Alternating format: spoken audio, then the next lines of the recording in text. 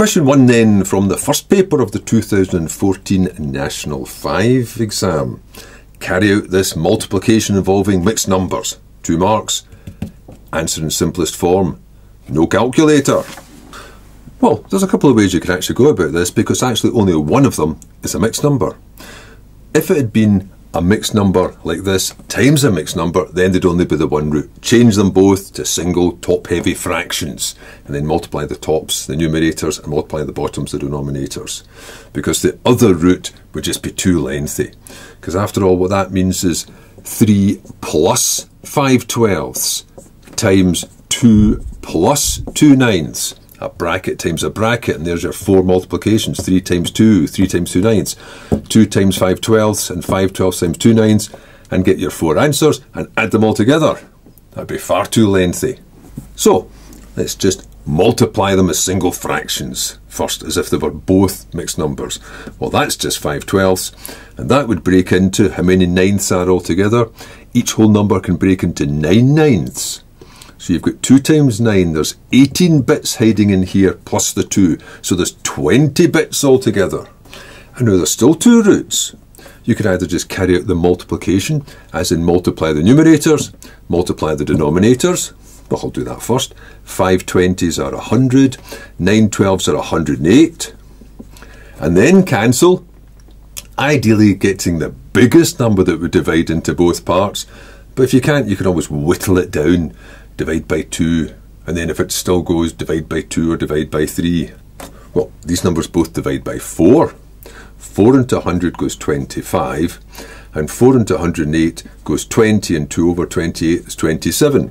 And then they don't cancel any further, so that's it, done.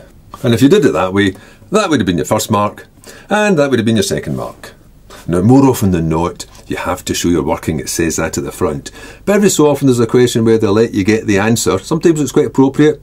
Sometimes it's a little bit, you're not too sure whether you should do it or not. And if that's the case, show all the working. And in this case here, if you'd gone straight in with that, because somehow you saw it within there, putting that in its own would get you the 2 marks here. That's not a safe route though.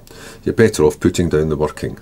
However, there was another way you could have got from here to here without this intermediate step. And that would have been, instead of multiplying first, and then cancelling it down, dividing it out, why not cancel it out first, when the divisions are much more obvious, when the numbers are smaller? Any top number dividing by any bottom number. Well, the 5 and the 9 can't cancel, but the 12 and the 20 do. They're both in the 4 times table. They're both divide by 4. So why not divide that 4 out first of all?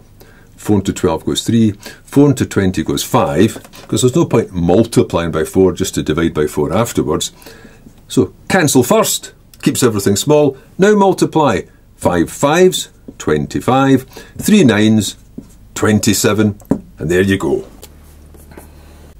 Now you could have taken that longer route of actually carrying out the multiplication by the mixed number, because after all that means is you've got 2 of them and 2 ninths of them. You could have said, well, I'll have 2 times 5/12, and I'll have 2 ninths of 5/12. Whoops, not very neat.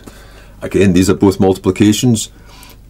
If you like, you can think of that as having denominator 1, if you like to have all nicely balanced to see something above and below. So you could just go ahead and multiply the numerators, multiply the denominators, and then tidy it up. But you're always better cancelling first. Sometimes you have to think, oh, if I'm adding them, I'd rather that they had the same denominator, but I can't see a way of preserving the denominators here. So I think I'll just cancel it down. I've got the same parts here anyway. So you've got 2 into 2 goes 1s, 2 into 12 goes 6, 2 into 12 goes 1s, 2 into 12 goes 6. So what that says is you've got 5/6 plus, and that's going to be 5 over 54. You can see already this is a much longer route. That's why you always go for, unless it's really easy. It's just these fractions are a bit nasty. You always go for, get them into single fractions, and then just multiply the tops, multiply the bottoms, and preferably cancel first rather than after. I'm already getting fed up doing this one, because I'll have to change them both into 54 now. At least I don't need to write that out twice, because once they're both out of 54, then the answer will just be so many over 54. So that stays as 5. 6 into that obviously goes 9. 9 5s are 45, so you've got 50 over 54. But I'm not finished yet. They both divide by 2. 25 over 27. An awful lot more work than just doing that. So that should be the way you do it.